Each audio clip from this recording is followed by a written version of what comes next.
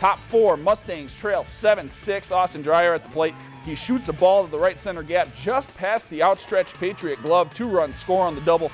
Mustangs go up 1. But the Patriots wouldn't go away, still trailing bottom 5. Alec Kicker singles through the left side of the infield. 1-run scores.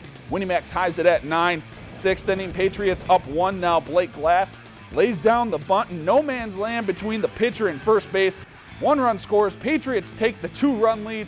They'd end up taking this one by a final of 16-9. If you've enjoyed this segment of Lakeland News, please consider making a tax-deductible contribution to Lakeland Public Television.